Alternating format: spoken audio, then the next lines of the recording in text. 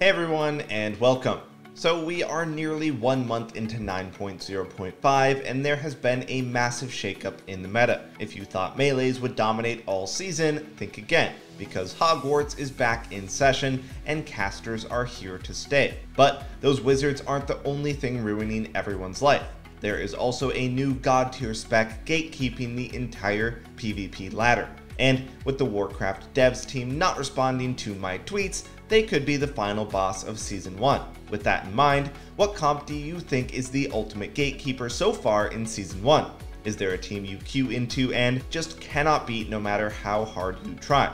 As a resto druid, it is still rogue mage. They steal my hots and kidney shot my dreams faster than a backpedaling ret paladin pops wings in arena. Let us know in the comments below which comp is your biggest nightmare. But before we get into some of the biggest changes from this patch, we wanted to tell you about the amazing things happening over at skillcap.com/wow. There you'll find class courses for all specs as well as detailed matchup breakdowns with commentary from the best players in the world. Our guides are designed to increase your rating and skill in arena and have years of proven results. If you want to take your gameplay to the next level, be sure to check out skillcap.com/wow today. Alright, so by far the biggest changes this patch happened to Venthyr Hunters, with Flayed Shot receiving buffs to its duration, focus cost, and increase to kill shot damage. This Covenant ability is borderline broken. BM Hunters before the patch had problems actually landing kills. Now that they have a ranged execute, their collection of Infinity Stones is basically complete and their offensive toolkit is stronger than ever. Another notable change happened with the desperately needed buff to the Demon Armor PvP talent.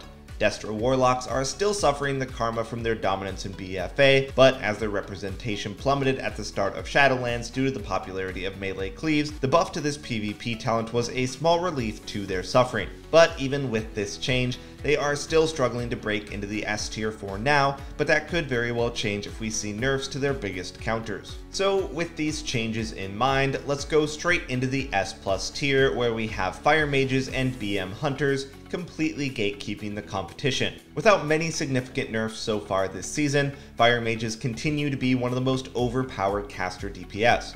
They come equipped with everything needed to be a dominant Shadowlands class, having a reliable offensive CD, being able to survive on their own, and being one of the best specs at peeling for their partners. Fire Mages are the gods of dampening, and with games lasting longer and longer, it should come as no surprise that they are excelling in this new meta. The efficiency of cooldowns like Alter Time and their Triune Ward barriers allow them to trade CDs better than most specs in the game. Their well-rounded toolkit gives them some of the most diverse comp options in the game as well, allowing them to play with S-tier casters like Shadow Priests and Ellie Shamans, or with S-tier melee like Warriors or Windwalker Monks. But Fire Mages now have a new god joining them in their tier and rounding out the S+ area, which are those BM Hunters, who are completely dominating the ladder in both 2v2 and 3v3. Coming off buffs from the patch and a hotfix that made the PvP trinket set bonus work on pets, BM Hunters have reshaped both arena brackets. Their primary strength is that they just do some of the highest DPS in the game. With Shadowlands being so damage-centric,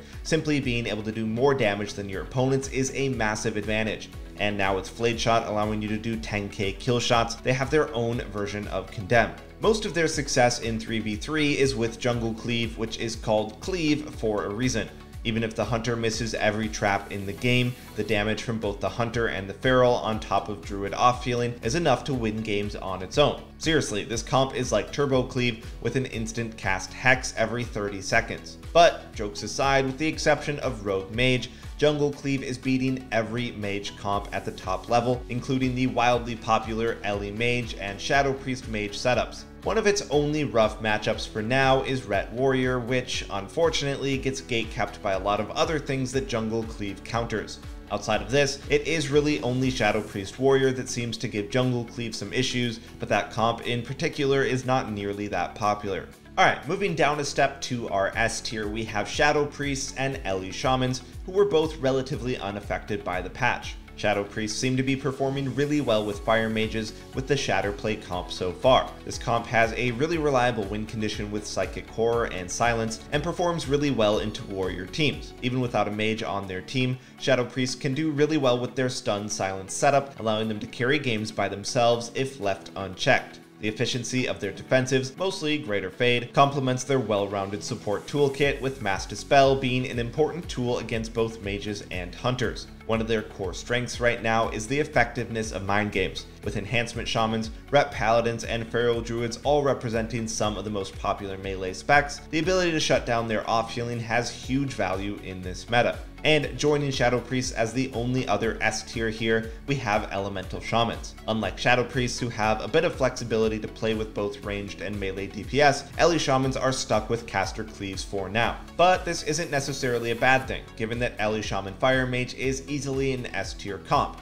But relying on Flame Shock for most of their damage requires them to have some additional coverage that only a wizard can provide. PvP talents like Purification and Cleanse the Weak are still incredibly punishing, despite the drop of popularity of both Disc Priests and Holy Paladins for now. With that in mind, Ele Mage is doing really well right now into warrior teams and into other mages. The control from fire mages elevates shamans to a whole other level, with setups revolving around Lightning Lasso and Combust to quickly score kills. Moving down to the A tier are Balanced Druids, Affliction Warlocks, and Frost Mage. Balanced Druids have moved down a spot from their S tier status earlier this expansion, and Frost Mages are moving up from B to A. Balanced Druids have moved down on our list for a few reasons. Although they weren't really hit by the patch, the meta is starting to favor longer games, and Balanced Druids are getting outclassed by mages in most matchups. For the most part, Balance are just a budget fire mage, with lots of control and utility, but lacking in the late game longevity that mages bring.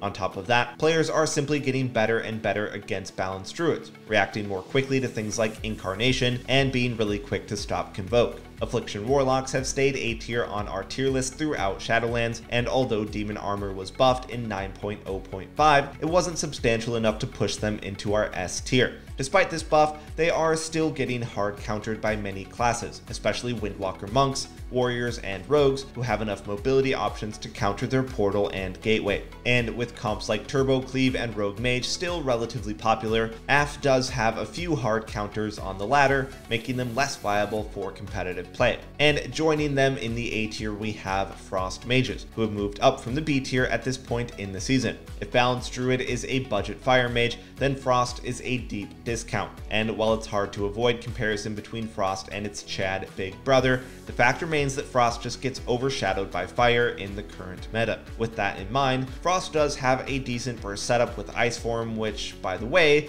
was also buffed in the patch by having its global CD removed. But unlike fire, Frost has to sacrifice a lot to get a big burst setup by opting to play Lonely Winter for more damage. And giving up your pet Nova in a melee heavy meta is certainly not a good sacrifice overall, and forces Frost Mages to play mostly with other caster DPS in order to truly take advantage of its demanding burst setup. Next up, moving down the ladder, are Destro Warlocks, who were previously unranked on our list, and MM Hunters, who have dropped down from the A tier. We covered Destro in our Sleeper OP specs video, since early on into the expansion they were super slept on. Though they did benefit from the Demon Armor buff, as well as a minor buff to one of their main legendaries, they aren't able to carry games like the high tiers are. Holding them back is their inability to do damage while kiting. Unlike Affliction Warlock, where you can passively slow melee with Corruption, Destro can't really do much on the run, which they have to do 80% of the time against melee cleaves. Their best comp is with a mage, but if you want to play Mage Lock, you better clear your entire schedule, since every game will probably be a dampened game. And finally, we have MM Hunters, who took a huge fall from grace with the BM Hunter buffs. Marksmanship Hunters are simply outclassed by BM in every way possible. Their biggest weakness is how reliant they are on cooldown stacking for kills, where they pretty much need True Shot, Double Tap, and Resonating Arrow to do the job that Bestial Wrath can do in one mouse click. Get it? Because BM Hunters could literally click their spells and probably do better than MM.